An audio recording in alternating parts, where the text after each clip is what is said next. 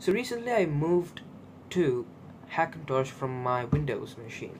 So there are several reasons why I did this huge change, and even in my video I expressed like Hackintoshes are not legal and they will cause you so many errors.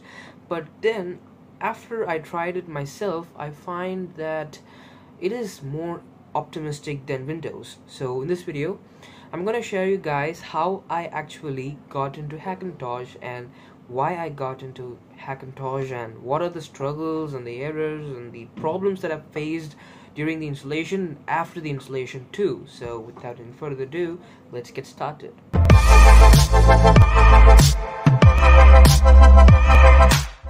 So as you know, Hackintoshes are gone out of support when Apple moved to their M1 chip, because before that they were using Intel's processor, and also it is so easier to do Hackintosh in your Intel machine. But after Apple's huge decision, everything got so worse, and so many Hackintosh forums are closed and only few are available online. But still there are some groups who are providing you with the coolest Hackintosh guides you will ever find on the internet. So that's how I actually got an idea. And also, as you know, the reason why I installed Hackintosh, or the reason why I considered to do Hackintosh on my system, is because of Xcode. As you know, I'm a full stack Android and a web and also a Windows developer. I used to develop so many apps and softwares and websites, but however I got an idea and also an interest on iOS and Mac applications, and I was wondering how to create it, and then I came across the software called Xcode, and then I found that Xcode will not run on Windows, so which means I need a Mac. And I actually thought about buying a Mac, but I cannot afford thousands of dollars to buy a Mac or a MacBook for this purpose. So I thought of creating my own Mac with my own rules and with my own specs. So I actually got into an idea of Hackintosh with these reasons only. And also, not only for that, I find that I found on internet that Windows is not more optimistic as an Hackintosh. So I was like, okay, let's give it a try. So because I tried so many operating systems like Linux, Windows, and so many flavors of Linux out there, so I tried almost every single one of them, and then I am going to try to install macOS. If you ask me, I actually had an idea to create a VM, actually, virtual machines, and actually I created a virtual machine to develop my Xcode applications, but I don't find it very well because it was laggy, and as you know, virtual machines does not use the entire resource. It will use only a limited amount of resources in the computer, and it will run into problems when I actually execute the Xcode and all those apps. So I don't have any other choice to rather create a Mac or buy a Mac. And as you know, I actually chose create a Mac because that's more affordable and more optimistic.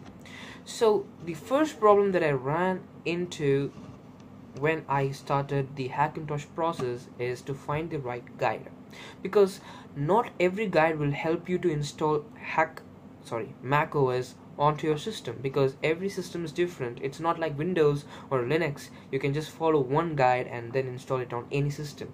This is Hackintosh, so this is very different from any other OS out there. So I need to find the right guide which is required and which is recommended for my computer. Mine is a custom built and it is a very cool gaming PC. In that case, I need a separate guide for that, or else the guide which matches all my specifications and the components that I used in my system. So in that case I found a pretty cool guide on this website called olarilla.com, which are this olarilla.com is the providers of Hackintoshes or the Hackintosh forums nowadays, because Hackintosh shop is closed now and only this olarilla.com is online. I don't know whether there are few other websites out there. So there is this method called open core, so that's what I chose, okay, because my system is like that. So, and I don't know why, but I fortunately had all the components which are required to install the the Mac OS on my system. So in that case, I have all the hardware which is required to install Mac OS, and I already had a guide, which was a pretty cool guide on olarilla.com. Link is in the description box down below. And I just need to install it, right? And also I had Windows on my system, and my system has 1 terabyte of internal hard drive, and it has about 120 gigs of SSD, SATA SSD, and that 1 TB hard drive that I talked before is an NVMe M.2 SSD, which is pretty fast on my computer.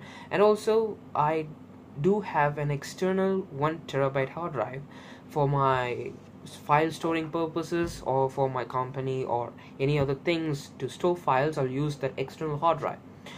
So since I have 1 terabyte of hard drive, I just allocated almost nothing.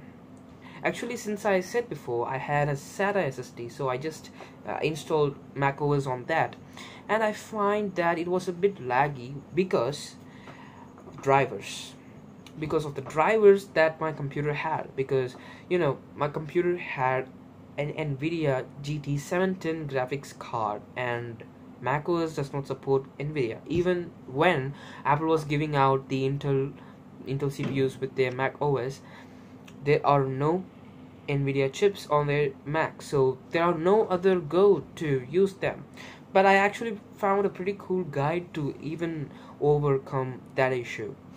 I find that, and also the common error that I faced is the boot looping process. When the Apple logo will appear and it will boot loop it automatically. When you just switch on the PC, it will automatically restart and restart and restart. It will do it an infinite amount of process, and you will never get into the desktop. But I didn't face it immediately after installing. I faced it when I actually trying to configure the graphics card in my PC. So that's where the problem started. And then the next thing is the software availability. So Apple was very strict about the software updates and their apps. So I need a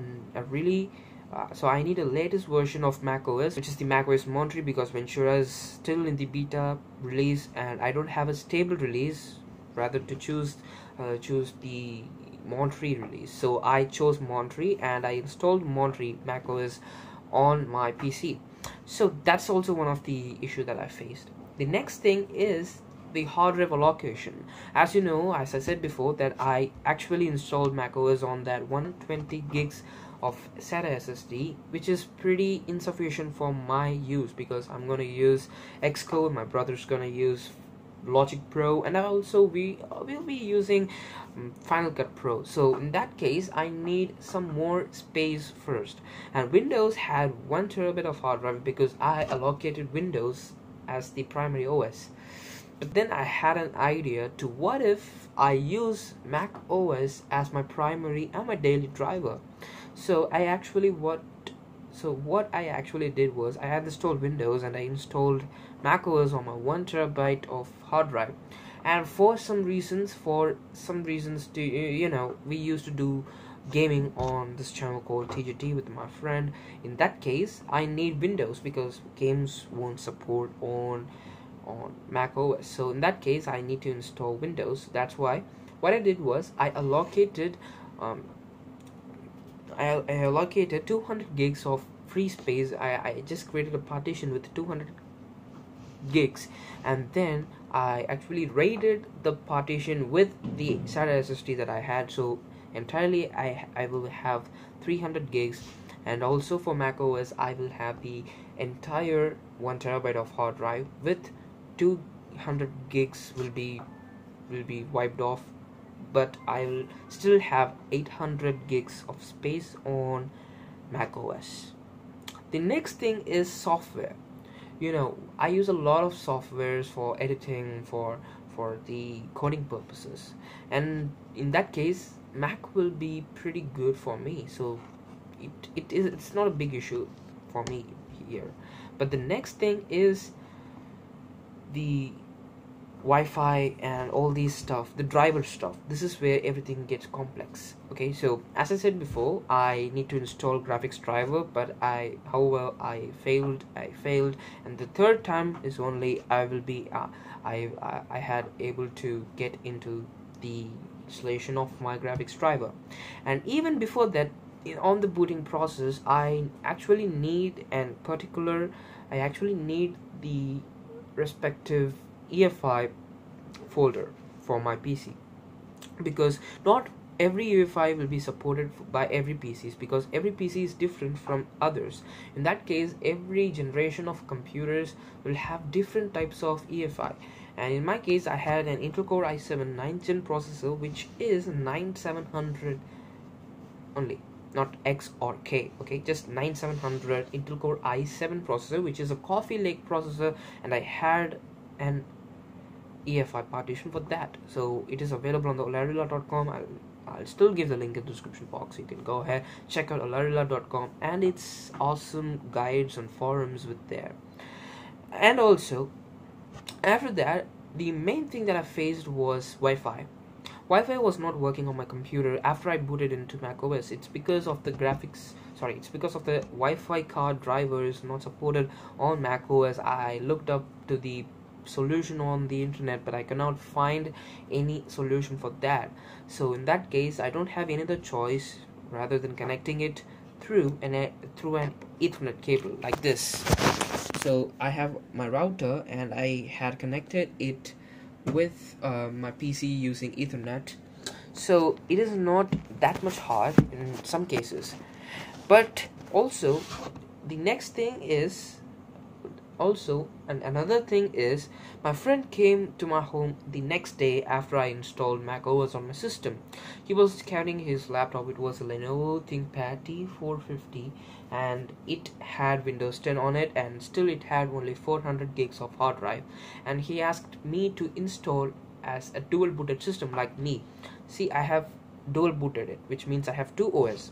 I have Windows as well as macOS on my system. So every time I start my PC, I will be getting an option, a menu about what OS should my computer boot. It should be whether it can be Windows or it can be macOS, or it's my